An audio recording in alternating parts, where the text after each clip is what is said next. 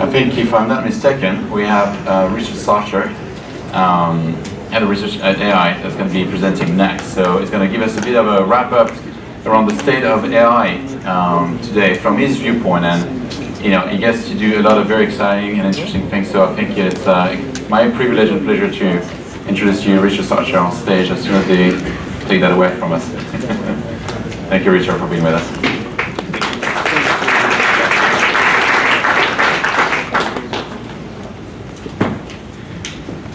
All right, here we are. Hello, everybody, and thanks for sticking around to the end. Super excited to be here today to tell you a little bit about the state of the art of AI as we see it today, and maybe give you a little bit of a look into the future.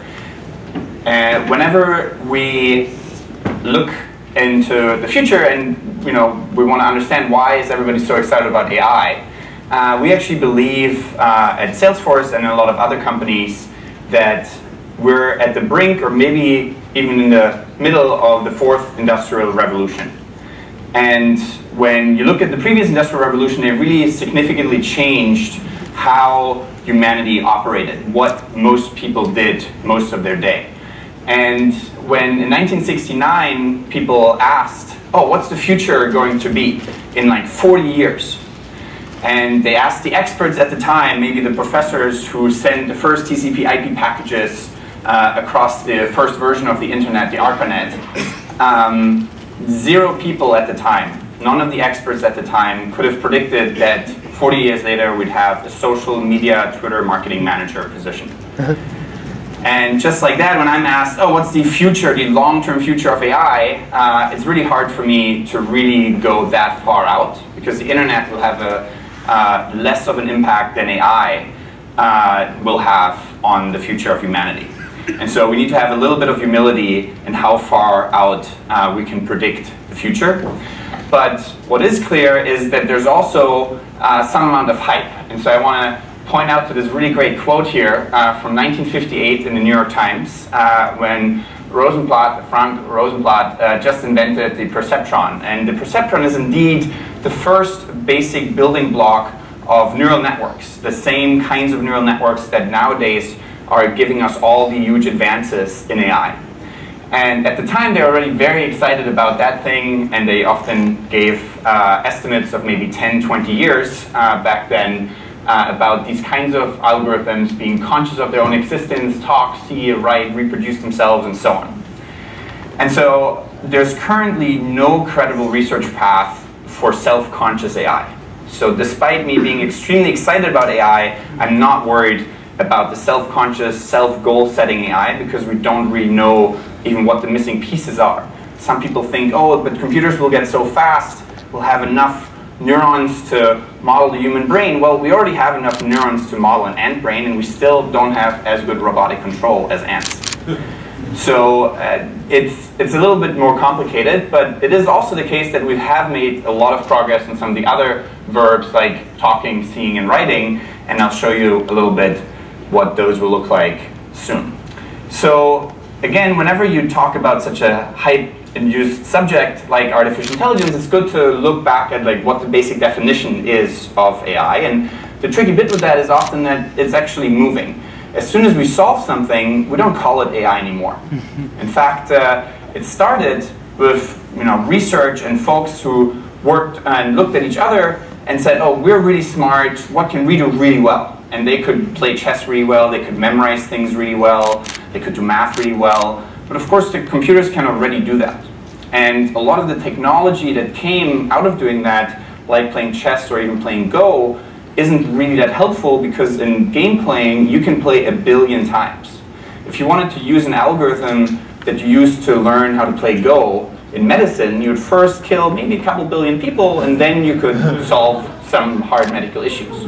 So the real world can't, unfortunately, be sampled and played against each other billions of times. Not even language can do that. And so basically, we have to look at some functions that we used to not even consider that hard, but they were actually incredibly hard. And now we've solved them thanks to deep learning, such as speech recognition. And now we just call it speech recognition or Siri on the phone. Nobody's like, oh my god, it's so amazing. Like, what's the weather in Palo Alto today? And it'll just write it correctly, even with a lot of background noise and different accents and so on. To me, that's still incredible. Every time I say something complicated, I'm like, look, it actually works. Because even 5-10 years ago, that was not the case. But nobody says, oh wow, this amazing AI, look at it, it still works. It's just speech recognition now, and that's one of these examples of the moving definition of what AI really is. Another area other than speech recognition where we've made a lot of progress as a community since around 2012 or so is in image understanding, and generally in computer vision. And the main idea behind that is an end-to-end deep learning models. And what do I mean by end-to-end? It's basically the idea of taking in raw input and having a lot of training examples of some raw input such as pixels and an output that you'd like to predict. And in this case here, you've trained, the first kind of big breakthrough came from training on ImageNet, where we had 1,000 classes and 1,000 representative examples for each of those visual classes, like cat, dog, house, car, and things like that. And once you have enough training data, you can train everything from these are the raw pixels to this is a cat. And instead of having humans come up with, well, cats have whiskers and feet and eyes and tails and things like that, you let the algorithm figure out what are all the intermediate representations that you need to understand each visual category. And that idea of end-to-end deep learning models has been really, really powerful, and in some cases has even some neurological plausibility. So what you see here, for instance, on the left, these edge blobs, turns out they're also neurons in your brain, in your visual cortex, that fire when they see certain edges. And there are other neurons that fire with other textures and things like that. And so all of these intermediate representations are automatically learned, and that's really, really powerful, because now if you want to classify sheet metal inconsistencies in your manufacturing process, you can use that same algorithm to also classify that. And in fact, there are a lot of other advances that we've made. So before we go into applications, I want to show you a couple of other really cool things that you can now do where we connect computer vision even to natural language processing. We can, for instance, describe images with much more than just a single class. So here you see an algorithm, and in the color coding you see where the algorithm is focusing on in an image while it's generating a specific word. So we can't not just say this is like a human, we can actually say this is a little girl sitting on a bench holding an umbrella. And while it's actually generating the word girl, it is indeed focusing on the girl to generate that word. So this is a very recent paper from last year from my research group. Another amazing new feat of computer vision combined with natural language processing is visual question answering, where we can ask quite complex natural language questions about an image. So we can, for instance, ask what is the pattern on the cat's fur on its tail, and on the right here you see where the algorithm is focusing its attention on as it is trying to answer that question. What's amazing, it's actually focusing a lot of its attention on that tail and then correctly answers stripes. And when you look into this and you do some error analysis, which every good AI researcher will do on their development set, then you'll realize, well, the algorithm is actually only around 10 in the beginning and now about 20% better than just looking at the question and predicting the answer without seeing the image. And what that tells you is it captures the priors of language. So if I asked you, what's the color of the banana, you can close your eyes and you can say yellow, and you'd probably still be right 90% of the time. But here we found a couple of examples where it is actually able to overrule that language prior. So what color are the bananas in this picture here on the top right? It focuses on the bananas and realizes those are not quite ripe yet, and actually correctly answers with green. So it's clearly learning a lot of things, and as long as you have enough training data of here's an input, namely an image and a question, and here's an output, namely the answer to that pair, then you can learn to do this for new kinds of images. But not for new kinds of domains. There's still a lot of work to do. If you never show it a tennis image, it won't be able to answer more complex questions like has the player hit the ball already, or is it about to hit the ball, and things like that. It still needs training data for each domain to work well. Now, there are some real applications for computer vision in industry, and we're seeing a huge explosion in the last couple of years of startups that are focusing on specific verticals. So you can have, for instance, this is a billion-dollar industry in the United States that people walk around supermarkets, take pictures, and then other people mark up the pictures and say where they see which products. And you can automate a lot of that, and instead of having to manually mark each time you see specific kind of beverage or something, or cornflakes or whatever it is, you can actually have an algorithm identify the products and where they are on the shelves, which can help with automatic inventory management and also with marketing and knowing where your product's actually located. Because if you don't see something in the store, it's unlikely to get bought. You can also have some really impactful applications in oncology and specifically pathology. Full disclosure, I've invested in the startup that basically offers a test that used to cost a couple $100s, and it can offer it now, instead of it taking several days and costing a couple hundreds of dollars, it can offer it for a few dollars and give you a response in just a couple minutes. And the test here in particular is counting red and white blood cells in a blood sample, which is super helpful for a couple of different cancer treatments, like leukemia and other kinds of infectious diseases. And so it's super helpful and streamlines that process, but of course it understands, like, they also understand the workflow. It's not just the AI. The AI only works well because they've collected a lot of training data. If your blood sample's in, this is how many red and white blood cells you see in that sample. You train that, and then instead of having a human sit there and count each time, you can automate that process with, again, end-to-end trainable deep learning models. I think in general, we will see a lot of improvements in radiology, which is a perfect example of image in, output out, and having a lot of training data for that exact mapping. And so it's kind of surprising to a lot of people because radiology is a job that takes 8 to 10 plus years to train for. And that might actually be easier to automate to some degree. We won't automate all of it. There will always be new kinds of diseases and so on, so we do need radiologists still. But we can offer a much higher level of service, very fast turnaround, very quick support for radiologists to not miss anything, going through previous scans of populations and so on, and really improve the whole field of radiology. All right, so we've covered natural language processing and speech recognition. Now I'll just have one slide on robotics. And this is starting with a video from the DARPA Grand Challenge in 2015, where they asked to have these robots, several of which cost quite significant amounts of money, to navigate completely autonomously over different environments, different obstacles, different types of ground, so sand, staircases, different obstacles they have to open doors to, so find the doorknob, turn around, walk through it. And as you can see, in 2015, that did not work so well. And in fact, it hasn't really changed that much. Fully autonomous robotics is still incredibly hard. You need to combine a lot of different skills, visual skills, and so on. And is pretty hilarious. I do enjoy this video. That's why I keep having it in there on the Scaba. And so it's really, really hard to do this, and in many ways we're still behind the level of a honeybee even when it comes to complex motor control. But you also have videos like this one that just came out a couple months ago, and you think, wow, Richard was totally lying. In fact, there's some funny YouTube comments on one of my talks where he was like, I only presented the left video, and people was like, what is he trying to hide? So this one is a video from Boston Dynamics and ends with this amazing backflip, and that looks very, very different. But what you don't see is that there's a person behind the camera with a remote control.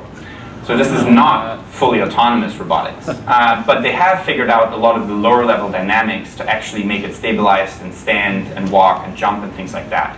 But it doesn't make autonomous decisions. So again, we're still pretty far away, despite making a lot of progress, we're still pretty far away from many of those fun sci-fi scenarios of Terminator. In fact, what I think is the most interesting manifestation of human intelligence is actually natural language processing. If you think about it, it actually is connected to all the other things that we do. It's also connected to thought, which is pretty important. And when you close your eyes and you think about running, you can actually, your motor cortex will fire too. So thinking and language connect all the other parts of the brain. It's very distributed and complex kind of machinery, of which we also have a lot less understanding than the visual cortex, for instance, in neuroscience. And so there are a bunch of interesting applications, several of which have huge amounts of industries and impact behind them. And I'm not mentioning the obvious ones like advertising and search, which show you that NLP is already the kind of technology that has had a lot more impact than pretty much all of other AI combined in terms of GDP and things like that. So it is still also really hard to do it perfectly, though we are making a lot of progress. In 2011, people found that whenever Anne Hathaway starred in a movie, reviews came out, were positive. The stocks for the company Berkshire Hathaway keep going up every time. Start a movie, good reviews, stock went up. And so this is what we call entity disambiguation problem. And those still persist as you're trying to solve a lot of very general kinds of problems. But we have made a lot of progress. So this is an output of an algorithm that my group and I developed 2 years ago. And those are examples that no previous algorithm had correctly classified before, but now the latest of deep learning algorithms can actually accurately identify the right sentiment for these sentences. So the first one is, in its ragged, cheap, and unassuming way, the movie works. So despite being cheap and unassuming and so on, this is actually a positive sentence because the movie makes it work. The second one, the best way to hope for any chance of enjoying this film is by lowering your expectations. Also really tough because traditional machine learning algorithms would say, well, it's got best and hope and chance and enjoying, how bad could it be? But then you only get to those once you lower your expectations a lot, and this new algorithm can actually do this accurately. So quite exciting. Another major breakthrough of last year was that we can now, with, again, an end-to-end trainable deep learning model, which actually also uses some reinforcement learning, but it's still end-to-end trainable, can create summaries of longer documents. And the summarization is still a really tough research problem. This is a particularly good example. They don't all look that good. But the main problem is often the training data. Do we have enough training data? And we need ideally hundreds of thousands of summaries about certain domains. And once you have that, you can build algorithms that can summarize longer documents into shorter ones and actually generate multiple coherent sentences, which was not possible up until last year. The last application and research area that NLP is really excited about, the community of NLP is really excited about, is question answering. And that, of course, is also extremely helpful. Instead of giving just a list of websites that might include your answer, you give the exact answer phrase.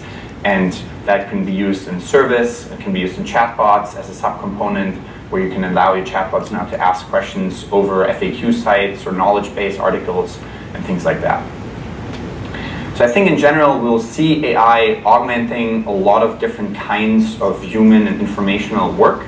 There's another fun example where you can look at what lawyers are doing, and instead of them spending an hour a day keeping track of how they spend the rest of their day, you can just, based on what they're typing and what documents they're working on, automate that for them. And an hour a day for a lawyer means a lot of money per year for a law firm. So just automating those kinds of things and taking away the sort of boring parts of your job, I think will be overall very rewarding. Now, you might ask what you need to make AI work for your own company, and we don't have quite enough time to really go into that.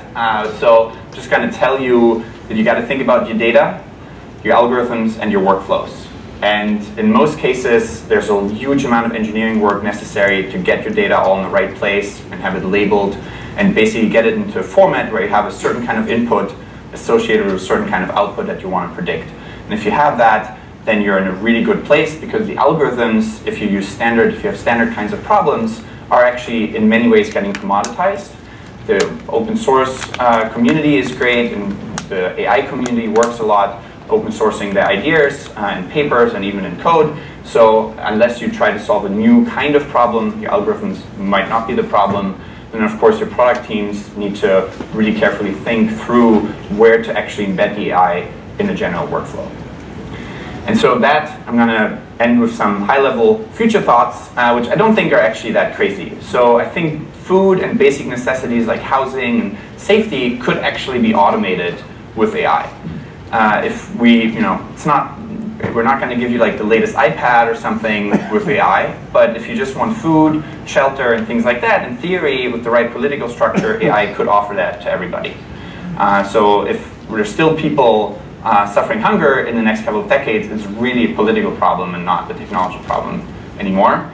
I think human intelligence and productivity will get enhanced, and in the end, we'll have to focus more and more on unique, creative, and empathetic tasks where you want actually a human to be interacting with you. You don't want an algorithm to do certain things. And the last word is that AI is really only as good as the training data that we give it. And so if your training data is sexist or racist or any other problem that you might have in your training data that is collected based on human actions, then your algorithms will just take that in and amplify it or reuse it and replicate that kind of behavior. So it's important that we're thinking about diversity both in terms of the kinds of problems that we work on and the kinds of people that are working on these problems, as well as the data sets that the algorithms are trained. Algorithms are always neutral. The image classification algorithm that I've shown you to classify breast cancer or blood samples, it can also have a label of shoot, not shoot. There's nothing inherent that we can force these algorithms to not ever do, because they just take in their training data and do basically replicate the kinds of patterns that they see there. So hopefully, as AI is getting applied to more and more industries, each of these industries, like transportation or medicine, will have to think about how to regulate it, but it doesn't really make sense to regulate it as an overall thing, just like it's hard to regulate all of computers or all of hammers, because those can also all be used for good and bad. So hopefully it's up to you to think about all the positive use cases and make AI improve the state of the world. Thank you.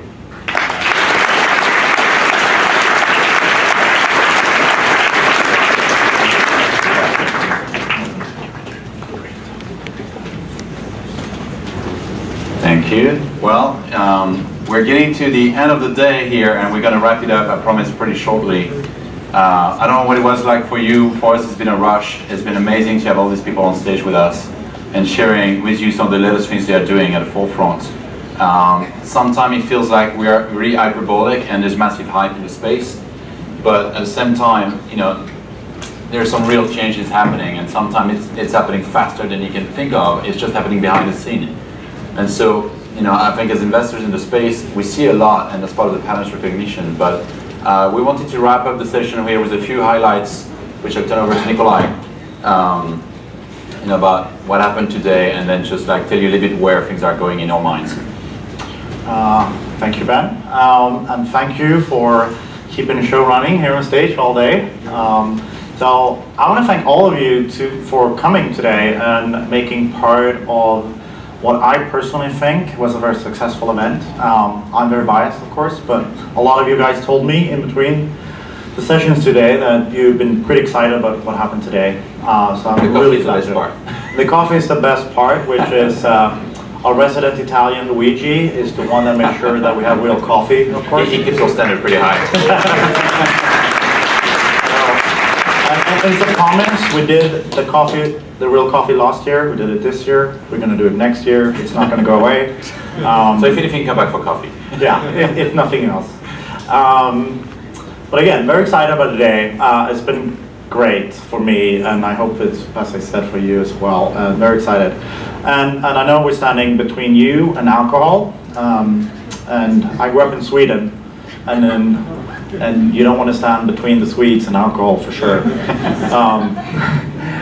But anyway, so a few highlights of what we talked about today. I think one of the things I want to touch a little bit on the ending notes from Richard, which was we should not regulate AI, and the reason for that is that it's a generic technology. We need to look at where it's applied and how that matters. And today there's starting to be talk about, is it dangerous to be regulated? So dangerous should be regulated, right? Maybe it is, maybe where it's applied. But I think to what Paul said early this morning was that AI is not a vertical, it's not one thing. It's like we've seen with other technologies like the internet and computers, it's an alpha trend. it will transcend everything and it will shape everything. I don't think that's important to remember. That's what we care about. That's what we think is so big. We think this is really the fourth wave of industrial revolution. But it also needs to apply something that matters, which is why we talk about applied AI, right? Well, believe it or not, 3 years ago, it was all AI. Nobody talked about applied AI. And for us as investors, we say, look, unless it's being applied, practically speaking, in the next 3 to 5 years, it doesn't matter, right? From a venture investment standpoint. Yeah, and I think that's going back to how we talk internally when we talk about the conference. There are 3 pillars that we build the content and thinking around this, and it's how AI is impacting people, organizations, and society as a whole. And we try to build content and a narrative and what we do during this conference around those things.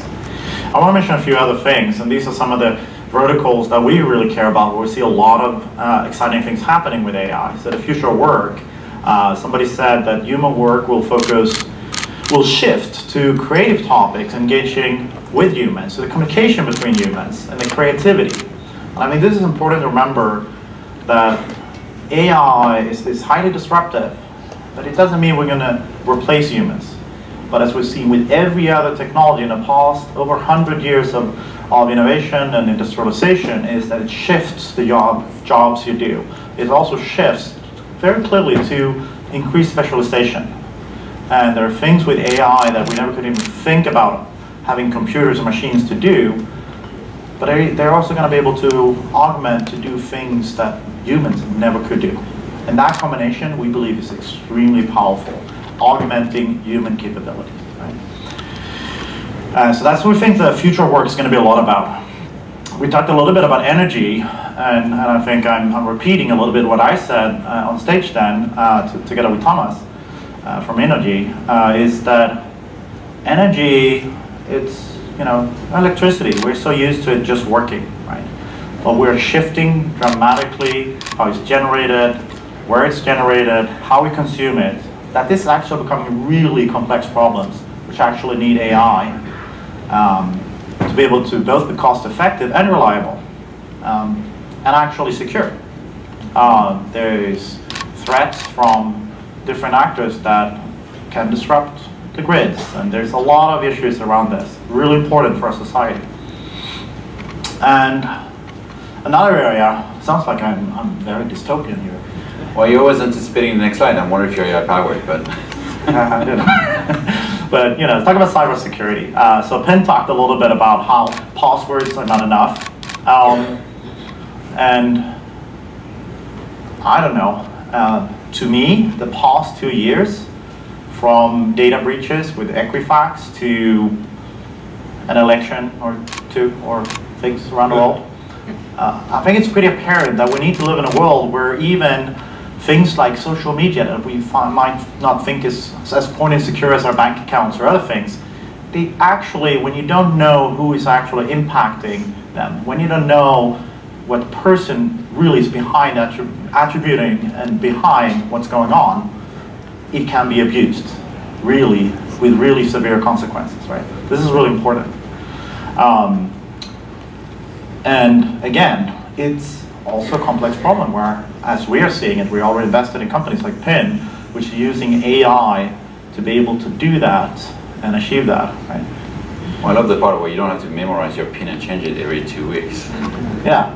Well, I don't like a password. If the systems just know it's me, that's fine, right? And then I think I want to touch on the last point that Dr. Jane McFarlane spoke about, is that, we're increasingly going to a world where we're talking about autonomous transportation. We're talking about, we have the cities of the world are becoming, we're almost, there's a migration into the cities. 200,000 people move into cities every day around the world. Yeah. 200,000. We're moving more and more into cities and urban areas. And so it's going to get worse, not better, unless we solve this problem. And if you lived in the Bay Area for the past 10 years, you probably think about this more or less every day, driving up and down 101. It just gets worse and worse and worse, right? So long story short, to solve some of these major infrastructure problems, and from energy to actually moving people and things around, right now, we're sitting on data silos where Apple has one part of this data set to be able to solve some real problems around this, and the decades of planning that the transport authorities does, the Caltrans of California and others, and Google sits on another one, and the Department of Transportation is on yet another one. Building better collaboration between both public and private, I think this is going to be crucial across the board to be able to, keep innovating and having a society that's thriving with everything that's happening. And I think I'm still on topic. I think let's go back. Sorry. No, it's good. No, it's fine. You went to Google, so I mean, look, recently the CEO of Google said this is one of the most fundamental technology out there, maybe as impactful as fire or electricity. And then, of course, everybody loves to quote that guy, which is, hey, by the way, yeah, this is amazing, and by the way, it's got to be actually as worse than nukes, mark my words. And I think, of course, the media loves it because they want to feed on that, and they want to remind people that, I think like Richard Socher said best, it's like, look, technology is neutral. Yeah. It is what we make of it that turns it into good or evil. And I think, we think a lot about that. Earlier, and, to maybe wrap up around that, it's like, Paul mentioned, and Accenture said, look, 38% productivity improvement and trillions of dollars of impact to the economy. I mean, we're not talking small numbers. So it will matter to a lot of people. But I think interestingly, the conversation here, the fact that you are here, for the first time, I think people are a lot more excited and intrigued and careful about how we deploy this technology than prior technology. I don't think you have seen the same level of engagement of people around the mobile or the internet itself. So actually, I take that as a good thing, and I think we certainly care about bringing people together. So, like Nikolai said, we just don't know yet what the impact of that new technology is going to be on people, organizations, and society. But what we do know is that unless we bring it forth in front of you, and we have this conversation openly and telling you what works, what doesn't work, what are the challenges, we're not going to move forward in a way that is positive. But like Nikolai said, if you think about society today, everything is digitalizing. And I mean everything. Every single sector, every single aspect of your lives, every single businesses. And that also means that it becomes more vulnerable as well. Because again, it's not been built and designed from the ground up to be secured in a way that we would expect things in the physical world to be secured, right? And so, of course in San Francisco, I couldn't help myself to quote this. With great powers come great responsibilities. You need a quote from Spider-Man. Absolutely. And so, and Richard, he almost stole the closing here, but we really think alike, and we're so privileged to be friends and having him on stage, several years in a row with us. Actually, I think he's done all 3 conferences. But we are the architects of our future. Don't look to point the fingers at others. What are you doing? We're all designing our futures. The founders out there designing the futures. And so, like Nikolai said, let's not go build a world where we pit machines against humans. This is not the world that I want my children to grow up in. This is not the world I want to invest in. Let's build a world where we actually have human augmented machines, where maybe they would do 80% of the work tomorrow, from 20% today to 80%, and we do the rest. But that doesn't mean that they do everything and we do the rest. It means that we're collaborating together and do things that we couldn't do before. So, and to jump in on that, right? It's not only there's a moral and ethic piece of this, but it's also what we've seen already in our portfolio of AI companies is that this augmentation of humans, the combination of having machines do what they do best with AI and having humans do what they do best, and combine that in a very deliberate and efficient way, actually creates orders of magnitudes in scale and quality output, right? So bottom line, you build more successful, more valuable companies if you figure out how to do this well as well. So I'm sure you were not expecting a quote from Michael Jackson, but if you think about it. Well, we've got Spider-Man, got a Michael Jackson. Well, it's like if you want to make the world a better place, just take a look at yourself and make a change. And I think that was such powerful lyrics. And in the context of venture capitalists, we say, well, we kind of have the same, but we play it a bit differently. We say, you know what? If you see a founder that's investing in the future you want to see in the world, invest in them, right? Because ultimately, people are changing the future by making it happen now. And so with that, at BootstrapLabs, we just happen to be and covering the future by investing in applied AI. And with that, thank you so much, and let's go have a drink next Thank you, guys.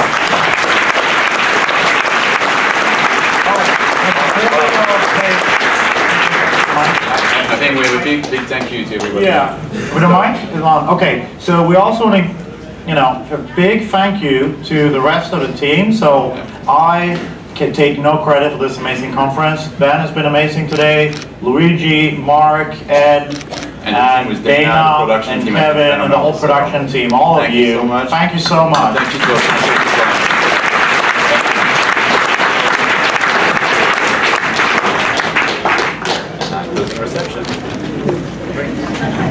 On my way out, so I'm going to just do this real quick. Okay, cool, man. But I'll catch you soon. See you, You're well. Oh, Michael, what did you think of the conference? It was amazing to me. To me, it was an amazing conference. A lot of great people convening, a lot of information in one day. Yeah? And lots to learn about how AI is going to affect everything that we do and how we live and how work operates and businesses. So I'm glad I attended. Same here. I enjoyed meeting you. Thank you. A pleasure to meet you.